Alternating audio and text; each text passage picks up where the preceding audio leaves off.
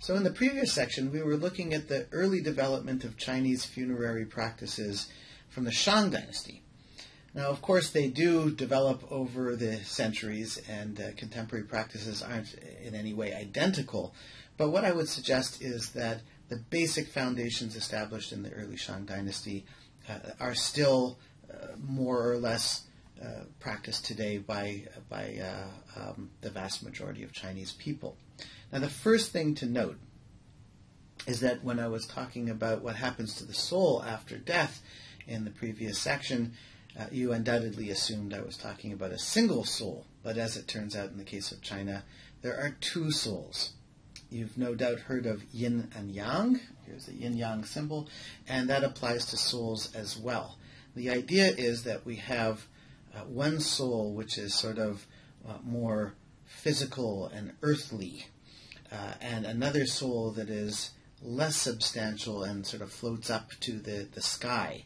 And that when we're born and our soul is in our body, those two souls combine together. They sort of merge together, and that gives life to the body. But when the body dies, the two souls go different ways. Right? One is the earthly soul, and it goes into the ground, and so we need to take care of that soul in one way, and the other one is going to rise up into the sky. In the case of the Shang dynasty, the one that has a tomb, that's the one that's the earthly soul, or the po, and the one that rises up is the one that they're talking to when they want to know about the future, the oracle bones soul. That's the hun. And so I'm going to give you a kind of quick guide through what are the basic things to be looking out for as you go through this webpage. But the first part that I'm going to look at here is the first soul, the earthly soul. So this is the one that in the Shang dynasty that they would bury with elaborate tomb with many different rooms and ritual bronzes that, of course, are fabulously expensive, and all kinds of precious items like jade and cowrie shells, which was an early form of money for the Chinese. So that is obviously not something that your average person could afford. And so what has happened in Chinese civilization is that we started with the Shang elite, the nobility, really claiming that they alone had the right to do this kind of elaborate ritual and keep their ancestors, support them in the afterlife in this way. There was perhaps an assumption that if you were, say, a poor farmer, that when you died, your soul would just kind of dissipate back into the stuff of the universe. Remember, the soul is just a material thing. It's not immaterial, as it often is in the Western tradition, where a soul is immortal precisely because it's not made of stuff, in the same physical stuff like everything else. Because obviously physical stuff comes together and it dissipates as well. So what we see in the Chinese tradition is a gradual movement from the Shang nobility to more and more broader sections of society that want to partake in this kind of idea. Because, of course, who doesn't want their ancestors to continue to survive in some form, especially since you know you'll be an ancestor one day and you'll want your descendants to take care of you in the same way. And the way that they do that is that they replace the expensive goods with cheaper substitutions. So earlier versions of that, for example, would be, if you think about the elaborate bronze vessels, very costly, difficult process to make those bronze vessels. It involves making a clay vessel first, and then you use the clay molds to make the bronze. But in the cheaper version, you could just use the clay for the burial ones. So the ones that you're going to actually bury in the ground, symbolically it's still going to provide the same function. And in that kind of way, we continue. For example, in terms of keeping the dead fed, you might make a clay version of a granary, and the idea would be that symbolically that is going to keep the ancestors alive. That food will keep them sustained. that process is going to continue on ultimately into the later versions, which we still have with us today, where you burn the paper goods. So at the beginning of the first lecture, I mentioned that there is a paper house, a paper car, paper money.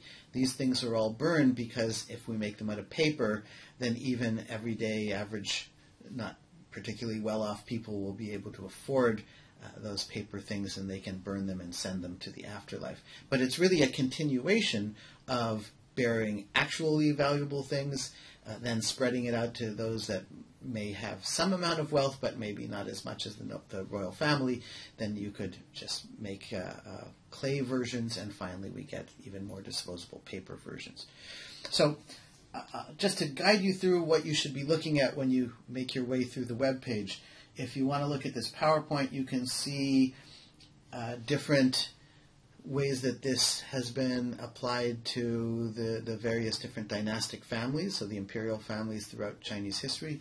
There's a couple examples, the most famous of which will be the Qin dynasty, the life-size terracotta warriors. Many of you have probably seen those or heard of them. These are full-sized clay warriors. Approximately 10,000 of them were made, and if you go to China, you can still go and see them in the site where the grave is and where they were found. They have a wonderful museum over there. The significance of that is that when the first emperor died and wanted to have that army protecting him in the afterlife, he didn't do what they did in the Shang dynasty, because in the Shang dynasty, if you wanted those soldiers to protect you in the afterlife, you had to kill them. And so they killed a lot of people in those Shang royal burials, and they killed horses and serving servants, people to continue to serve food and things like that. Those people all had to actually be killed. And in that process of moving to a more symbolic version, the best example of that is the terracotta warriors, where obviously you don't want to slay 10,000 soldiers. You just make clay versions of them. So you can go through that PowerPoint if you want and see some examples of it. Here's an example of a nice tomb, but not for, this is not a royal tomb. This would just be a tomb for somebody who had a reasonable amount of money, not necessarily particularly wealthy, but a decent grave. And so Chinese have continued to be very concerned about not only the grave itself, but the location of the grave. You may have heard of feng shui. It's a very popular way of moving around furniture in your house and putting a plant here and some water over there. But the early roots of that, and continue to be one of the most important applications of feng shui, is finding the best location for a grave. Because the idea is if your ancestor is not located in a good location, that soul will be unhappy and will come back and cause problems for the living.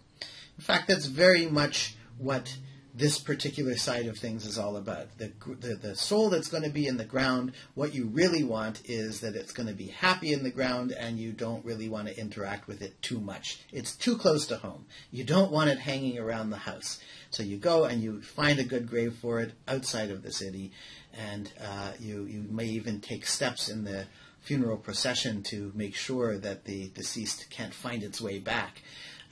And then the other thing that you'll do is, in this video here, there is a special annual tomb sweeping day, Qingmingjie, where the family will all go to the grave and clean it up. There will be, some plants have grown and things like that. You'll clean up the grave and you'll make a feast, and you'll share a feast with the ancestors once a year.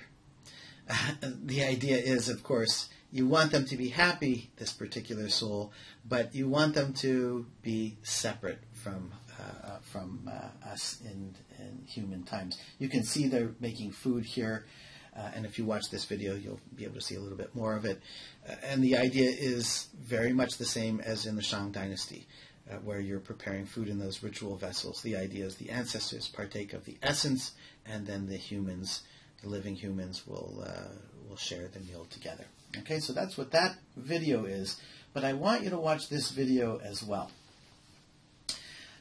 In this video, you're going to see an actual, in this case, Taoist funeral, and a lot of the details of what's going on are going to be explained. And so you can, based on the mini lectures that I've given so far, there'll be enough for you to understand what's going on, and the explanation should really enhance your understanding. So I'm going to leave it up to the video to explain what happens at the actual funeral.